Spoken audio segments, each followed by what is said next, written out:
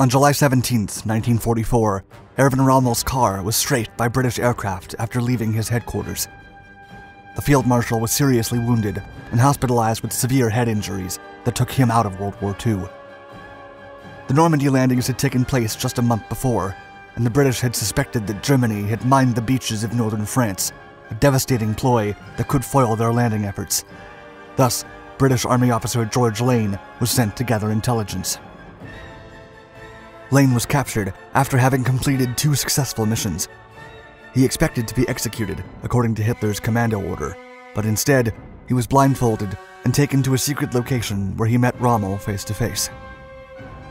The clever Jewish soldier managed to charm the Desert Fox and hide the fact that he was German and Jewish, and he was then sent to a prisoner camp. While there, Lane shared Rommel's location with the other inmates, and after confirming the specific chateau through a book in the camp's library, they relayed the information to London via a smuggled wireless radio. Rommel would be intercepted by British aircraft weeks later, one of many extraordinary accomplishments carried out with the help of German Jewish operatives of the legendary X Troop, whose brave actions would significantly shape the fate of the war.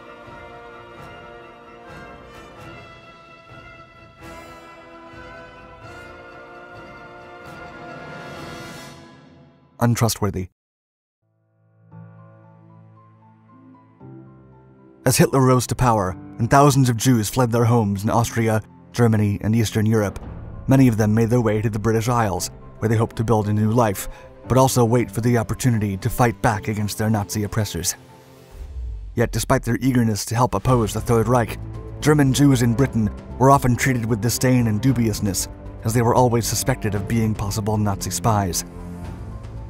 In one of the darkest chapters in British modern history, collective hysteria and fear led the UK to implement a policy that sent German refugees to prisoner camps. Colonel Henry Burton, a Conservative member for Sudbury in the House of Commons, summarized the feeling of many Britons when he asked Parliament if it would not be, quote, far better to intern all the lot and then pick out the good ones. The term fifth column became ubiquitous in British society, describing the idea that German refugees could actively be working from inside the UK to undermine it.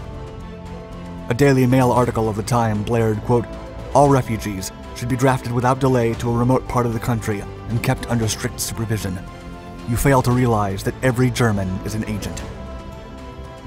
This distorted notion led many traumatized Holocaust survivors out of Germany and into brutal internment camps all across the British Isles and the Commonwealth territories, where they endured forced labor, discrimination, and malnourishment.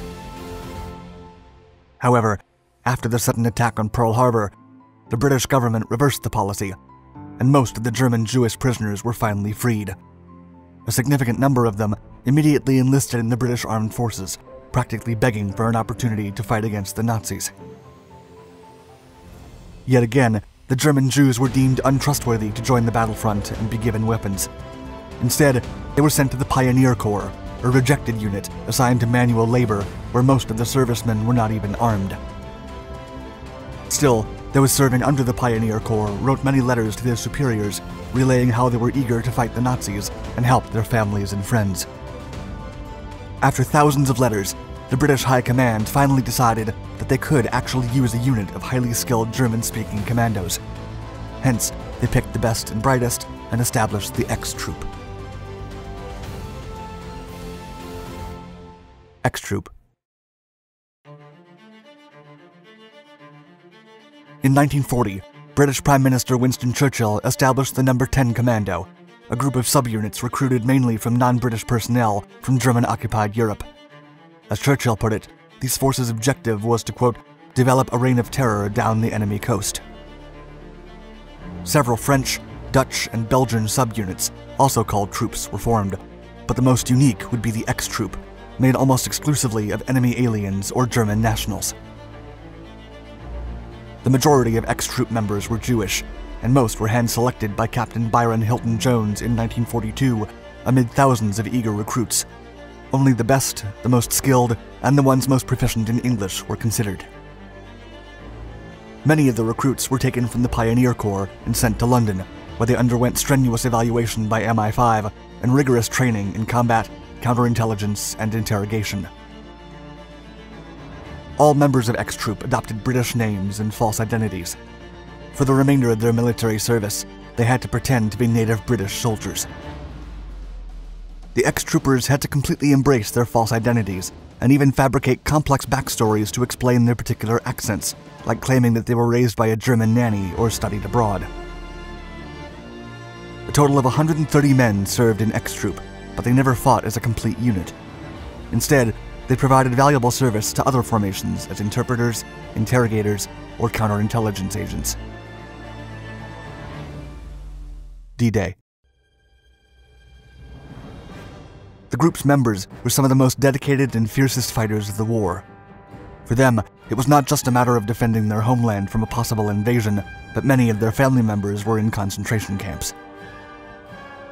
Ex-trooper Peter Masters later recalled that the war felt deeply personal for the men of his unit. Quote, "You were praying for war, not because you were bloodthirsty, but because if you didn't fight, then you and all those you loved would be killed."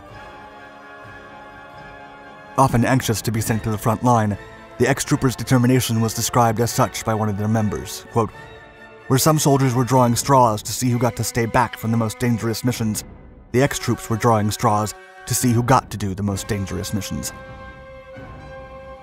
Many of the ex-troop members even took a leading role during D-Day in 1944, with some of them serving in the iconic Bicycle Corps, where they landed carrying a bicycle to the rush enemy positions before anyone else to secure bunkers and machine gun nests. Peter Masters descended from the landing craft on the first day of the invasion at Sword Beach, unfolded his collapsible bicycle, and dashed across the battlefield to secure his objective. His regiment was the first one to cross the highly contested Pegasus Bridge and ensure no German reinforcements were able to flank the British troops on Sword Beach. In total, 43 ex-troopers were placed with 8 commando units during D-Day. Before the invasion, Brigadier Simon Fraser, also known as Lord Lovat, the legendary Scottish soldier who landed on Normandy to the music of Scottish bagpipes and fought the Nazis in hand-to-hand combat, rallied the ex-troop members by saying, quote, "You will shortly be embarking on ships for the invasion of France. You are the tip of the spear, the fine cutting edge of the British Expeditionary Force. You men should expect a physical encounter in which you had no equal. You know your job, and I know that you will not fail. Remember, the bigger the challenge, the better we play. History will tell that in our age there were giants who walked the earth, and by God, we're going to prove that tomorrow." Masters would later save Lord Lovat's life when the Scottish warrior was hit by shrapnel and the ex-trooper took him to safety.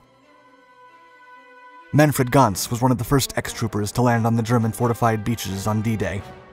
Half of his unit was obliterated almost instantly, but he managed to overwhelm an enemy position and capture 25 Nazis. He then demanded they show him where the mines were located at the beachhead so the rest of his men could safely cross the beach. He would save innumerable lives that day. Back to Germany. As the war progressed and ex-troopers moved closer to Germany, they continued to show formidable bravery and remarkable determination and skills. And many of the ex-troops' astonishing accomplishments involved using their knowledge of the German language and culture to influence enemy behavior and gather crucial intelligence.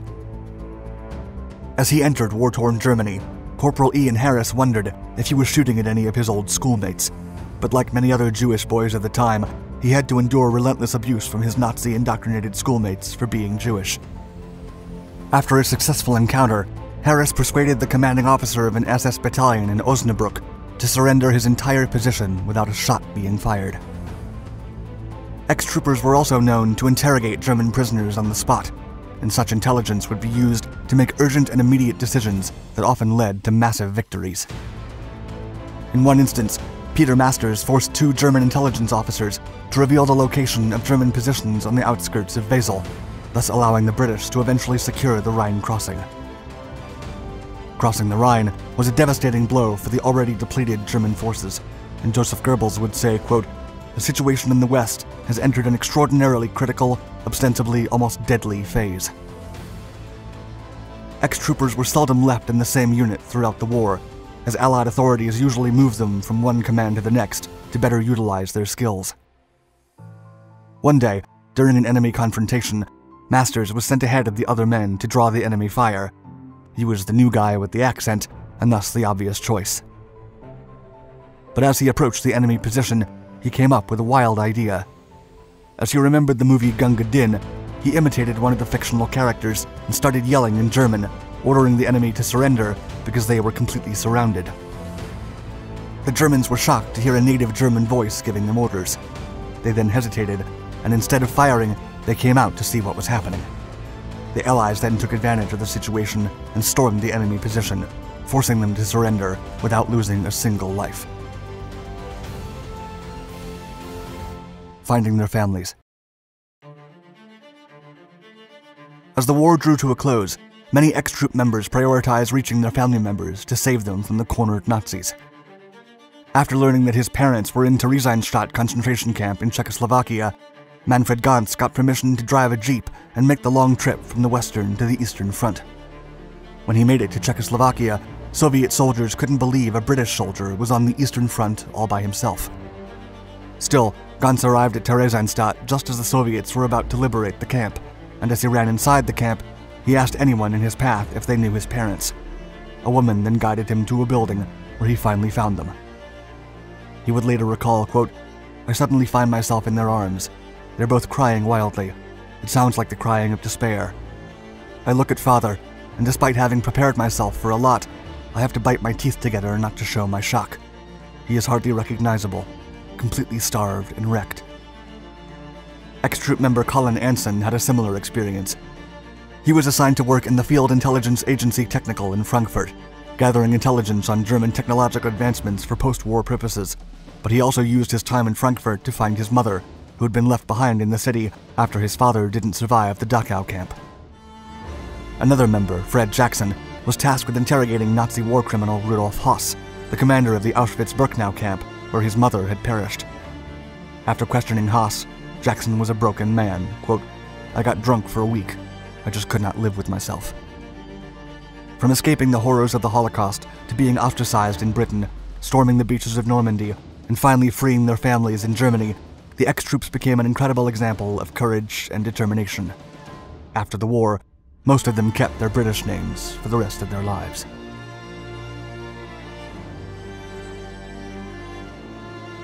Thank you for watching our video. What do you think of the infamous ex-troop? Please let us know your thoughts in the comments below. And don't forget to subscribe so you don't miss a single Dark Docs video. Also, if you want more exciting history-inspired content, check out our other Dark Documentaries channels, and stay tuned.